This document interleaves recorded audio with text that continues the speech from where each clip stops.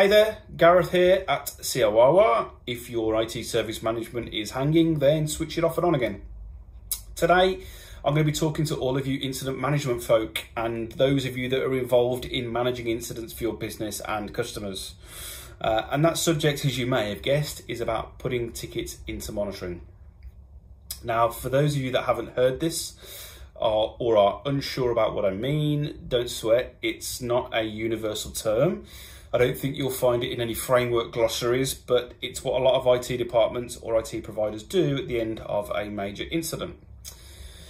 Now, if you're watching this channel, there's a good chance you've been involved in major incidents at some point, and you've probably had that breakthrough moment where service has been restored, and as part of the wrap up, maybe on the bridge call, the suggestion's made to put the incident ticket into monitoring. Now, a lot of the times, I've been involved in majors where this suggestion's been made. It's from a real cautionary, conservative perspective. You know, major incidents are never a nice experience for your users, and placing the ticket into monitoring is often suggested as well, we're not confident we're out the woods yet, let's keep our eye on it perspective. That intent is, of course, eminently sensible. Your users have just had a disruptive experience, their confidence in their IT service may have been dented, and we need to maybe treat them with kid gloves for a short while longer. But what value is keeping the incident ticket in your service management toolset open or on hold whilst this monitoring period completes? I'd argue that that in itself is potentially more damaging to your future service than marking the ticket as resolved once service has been confirmed as restored. Now, don't get me wrong, I fully agree that after a major incident, IT service owners should be taking direct action to assure their user base that the service is once again stable. And even if root cause at that point is unknown, additional measures are being put in place to provide those sorts of assurances that I mentioned. However, in my experience, I've seen a lot of incident teams, when asked to place the ticket in monitoring, do just that. No additional measures, no extra checks, just simply leaving the ticket there until the customer is happy to confirm that the incident is resolved and that the issue hasn't reoccurred in however long period of time. And it's that element of putting tickets into monitoring that I question. What value is that bringing to you or your IT service? If your support teams have restored service and have confidence that the action taken has restored service, my view is that the ticket at that point should be marked as resolved, providing that users have confirmed that they can now do what they couldn't before, and the service owner has outlined what additional measures are going to be introduced to increase the confidence of the user base. Now, should the issue reoccur, then that is a separate incident. It broke, we fixed it. One incident, it broke again, another incident. The reason I say that, at the point the reoccurrence happens, it's an assumption that the same thing has happened again. And by dealing with the second issue under the same ticket, simply reopening the first incident ticket, we could be dangerously blending two issues into one, which down the line is going to impede your problem management, trending and root cause analysis.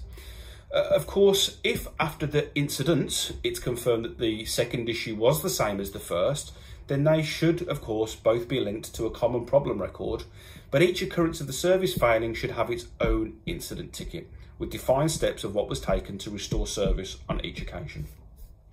Placing tickets into monitoring, then simply reopening that original ticket should the issue occur, dangerously skews your service metrics.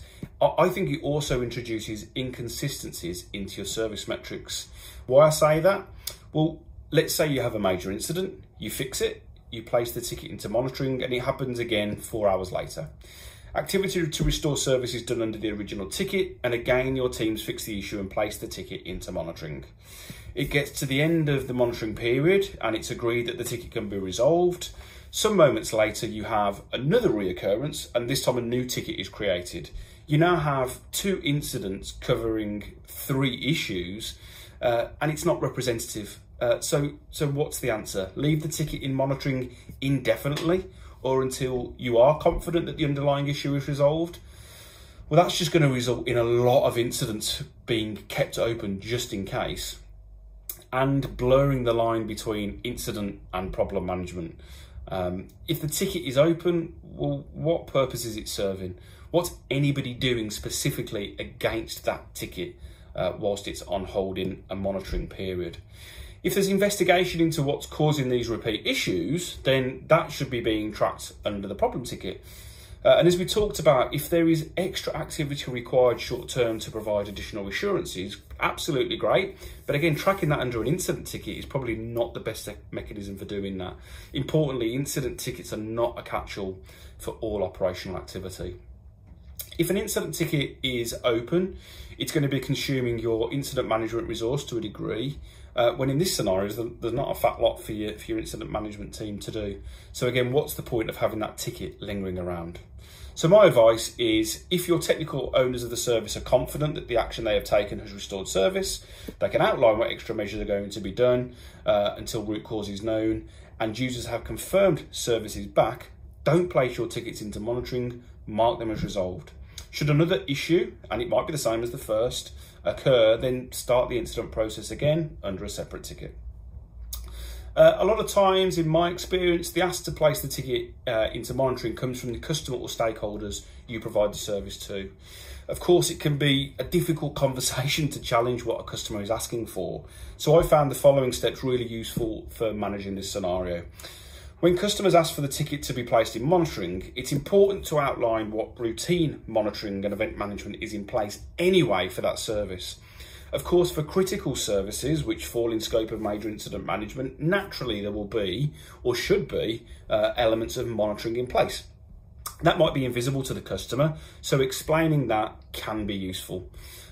As we've mentioned, make sure it's clear to the stakeholder what extra activities are going to be happening in the short term by the technical owner of the service, and who is doing that, what the outputs are, how they will be tracked, and make sure that's clear that that's going to happen outside of the incident ticket. Therefore, the vehicle of the incident management ticket does not need to be kept in an on-hold state. Finally, get your problem team engaged as soon as reasonably possible as part of your major incident process.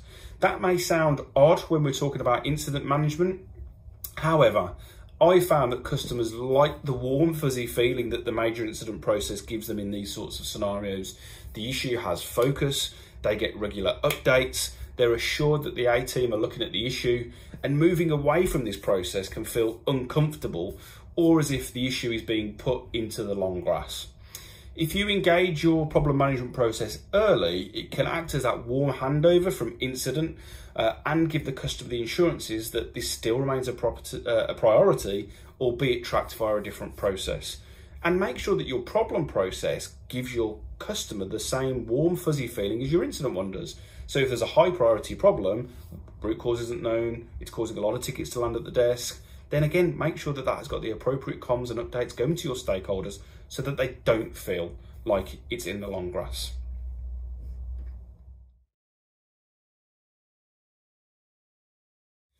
Now, despite what I said earlier, in monitoring can have a place within your incident process.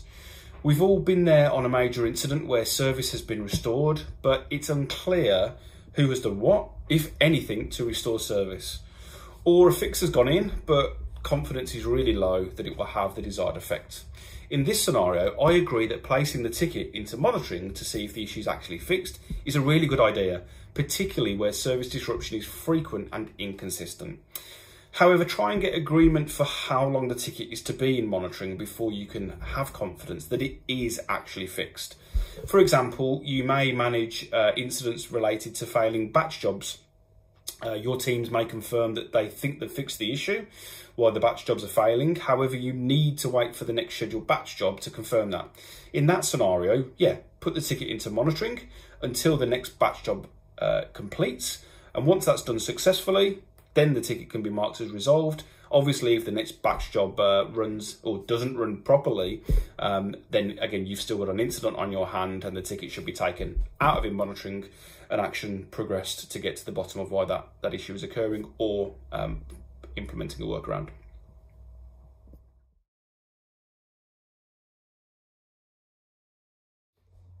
One more thing within monitoring, I like to use the analogy of having to make a journey in your car, running into an issue and having to call your breakdown service provider.